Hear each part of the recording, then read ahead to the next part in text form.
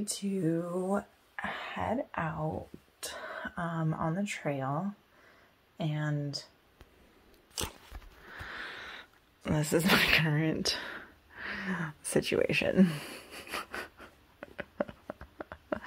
I used to be so organized.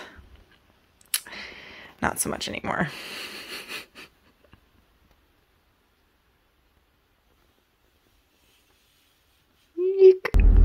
All right, so it's about 1 o'clock. I have been on the road for 30 minutes. I am driving to Idyllwild, where I am meeting Jenny, who is my TRT hiking partner. We're going to be camping overnight at the Idyllwild Regional Park and getting an early start at the Deer Springs Trailhead. We are just sort of doing a shakedown hike to, you know, get in gear and get prepped and ready and everything for the TRT. It's been a few years since Jenny and I have hiked together. In fact, the last time we hiked together was Mount Wilson, where I almost fell off the side of a mountain. So that's fun. And I didn't do much hiking after that because I had some pretty bad trauma to my left leg that needed to heal. It took about a year to heal. So I'm really looking forward to this this hike. We're going to do Deer Springs to Little Round Valley campground, and if we're feeling up to it, we'll continue on to the San Jacinto summit. We're looking at coming back down the way that we came, or we might go the loop, depending on how we're feeling, via Wellman's Divide, and come back around where it meets back up with the Deer Springs Trail, and back down to our cars. So yeah, I've been in the car for 30 minutes. I will probably be in the car for another 3 or 4 hours. It's Friday, and LA traffic, you know how that goes. Not fun. So yeah. So when you're backpacking or hiking or whatever, they always tell you to have a plan B, or, you know, go with the flow, things like that. We're not hiking the trail that we thought we were going to hike. I arrived at the ranger station, which has been closed since March of 2020. It is now May of 2021. They reopened yesterday. So I wasn't sure how I was going to get an overnight permit because when I called the ranger station leading up to this hike, it just rang and rang and rang and rang and rang and rang and rang and rang and rang. Nobody picked up. So I didn't know how I was going to go about that. I figured at the very least I would fill out the permit for the day hike. But to my surprise, when I pulled into the parking lot here in Idyllwild, there was a ranger standing outside. And when I walked inside, there was also one in there. And they told me that the office was open. And I was really happy to hear that.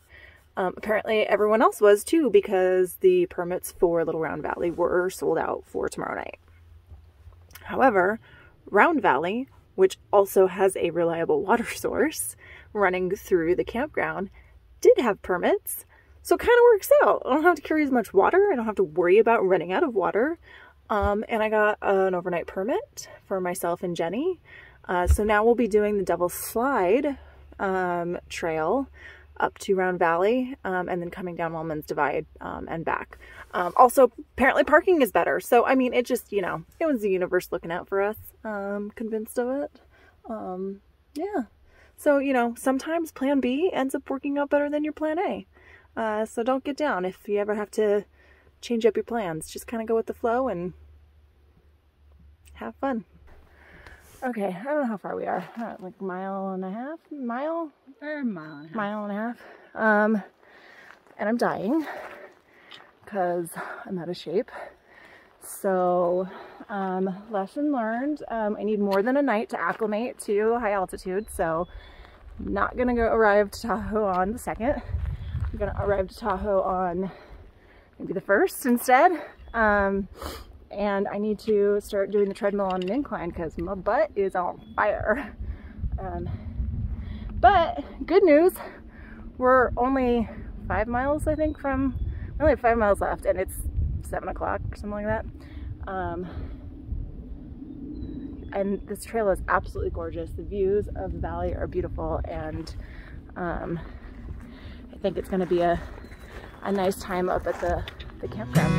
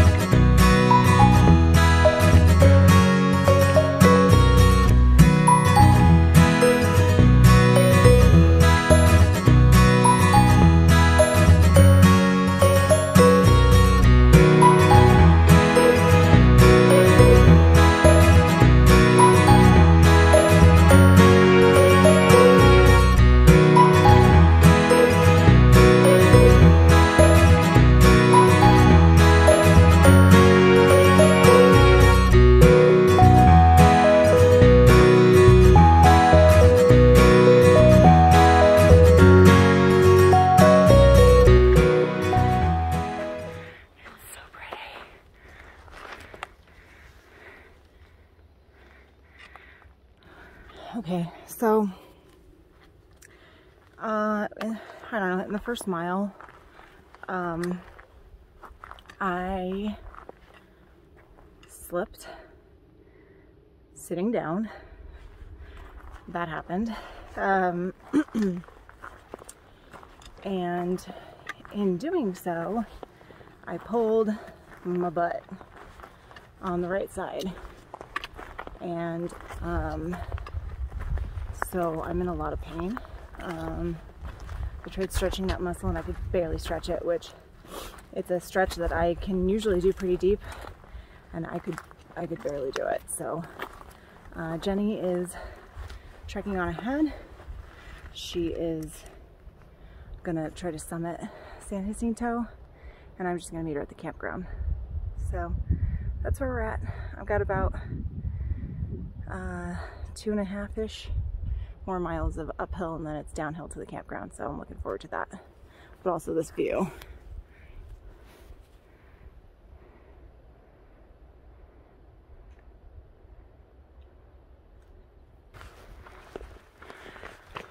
So normally at this time of the year, up here you would need to carry microspikes with you, because there would still be places on trail where you would need them.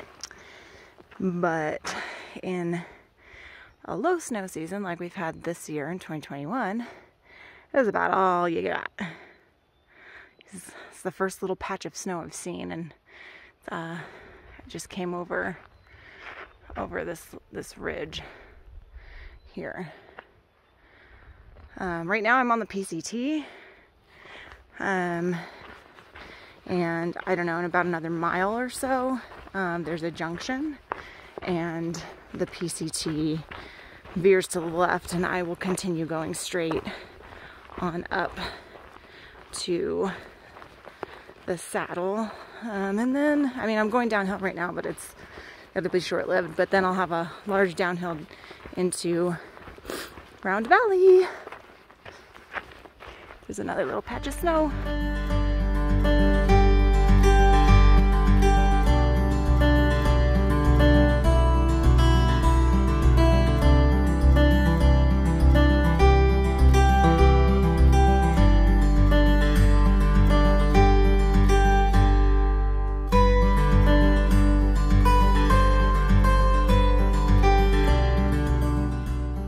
So it just came to this spring, and it's on gut hooks. It is flowing really nicely. It's actually the second spot. There was another spot right over there, but this one's actually flowing really, really well. It's a great spot to cool off, or to refill your water before you start this last uphill trek to the San Jacinto Summit Junction.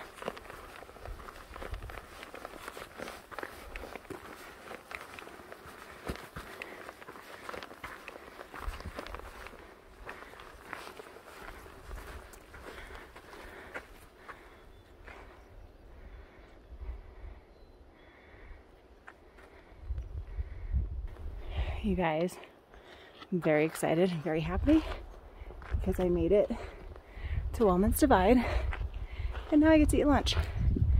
So yay for that. And I only have 1 mile left and it's all downhill. So I'm so excited. I'm so happy. I could like cry right now.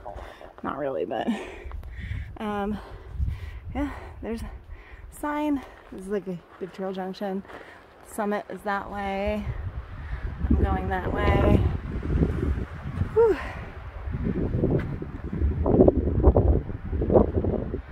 And that's where I came from.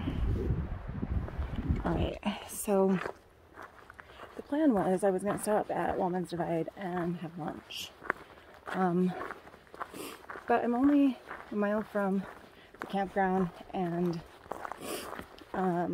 it's all downhill, so I mean I should be there in like, I don't know, 15-20 minutes, maybe 30 tops if my knees start to bother me. But there was a group of day hikers at the Divide who were just being really rowdy and I don't know, just didn't fit in with the experience that I want right now, so I'm opting to continue down the trail to Round Valley where I can hopefully get a little more peace and quiet while I enjoy my lunch.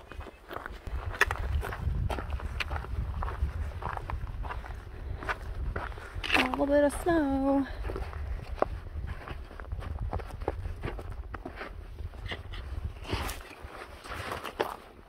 I had to walk through it. I mean, I could have gone over here, but I'm not gonna have any real opportunities to hike through the snow, so there it was.